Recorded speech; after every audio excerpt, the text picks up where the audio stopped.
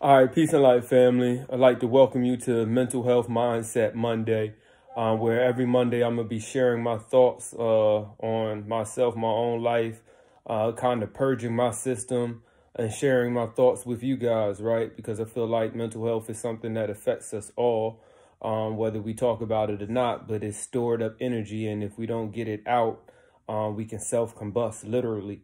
It's energy that's stored within us, and there's a lot of platforms that's out there, but we give a fake facade out for social media a lot of times. And I think that it hides our true identity.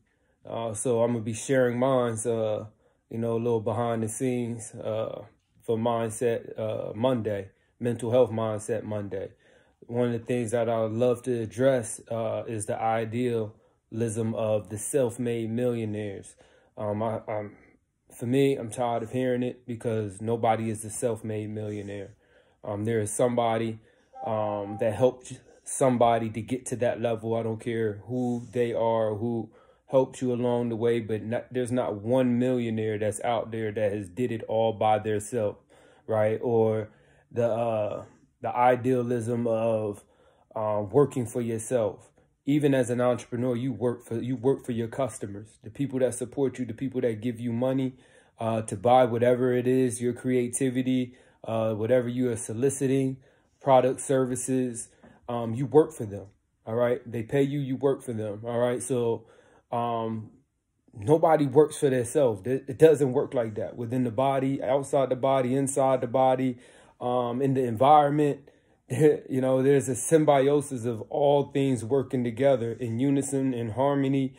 That is what we do. That is what we're supposed to do.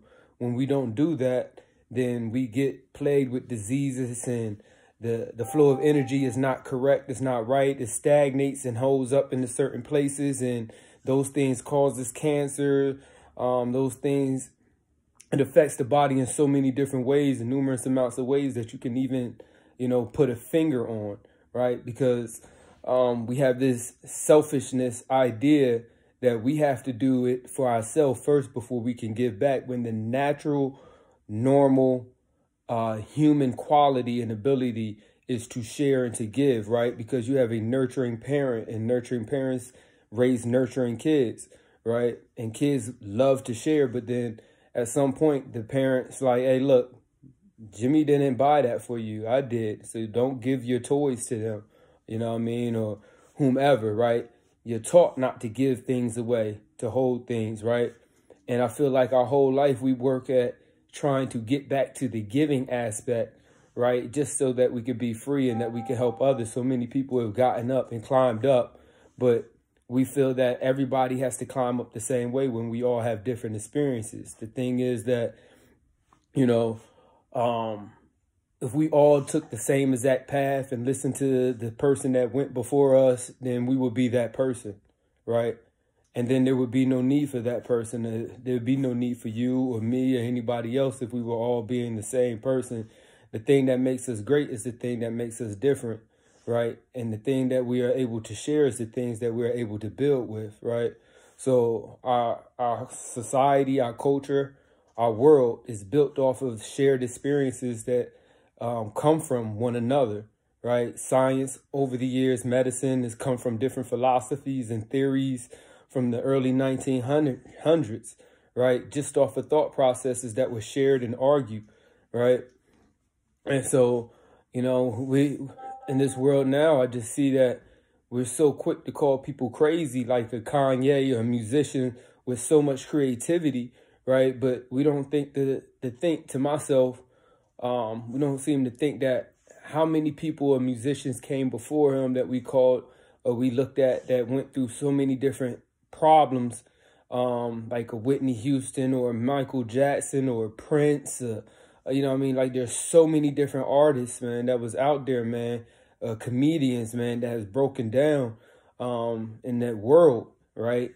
And, we quick to write people off as crazy, which is it's crazy for us to continue to pay taxes and to do the same thing and expect a different result, right? When we $30 trillion in debt, but then we'll call somebody homeless crazy because they want to live on the street, right? And I've actually been out there helping homeless people that don't mind being on the street because they don't want to be plugged in and tied into the system. So who's crazy? You know, we really just have to step outside of ourselves, man, and really try to take notice of what's going on in this world around us, man, because, you know, we're here and meant to share experiences with one another.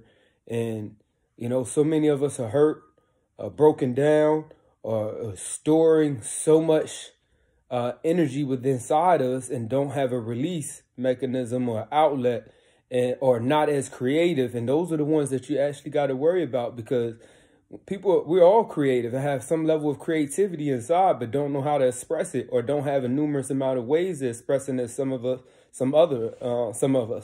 you know, that can write, that can sing, that can dance, or, you know, that can act, you know, that can run a business or run different levels of business and share those ideas. You know what I mean? So those who are stagnated in those, you find different ways to do it or to take from someone else, right? There's always a balance, and it has to be a balance.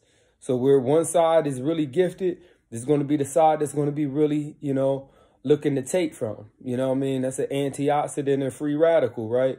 You know what I mean? One robs, you know, and one gives, you know, and it's just the same, you know, that happens inside the body and out, right?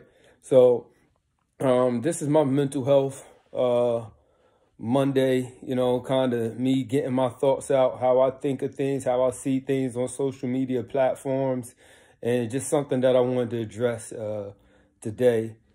Thanks if you heard me, and if not, you know, peace be with you anyway, right? So peace and love, stay balanced. The fight continues inside the body and out. It's the Alkaline Man, Family Springs.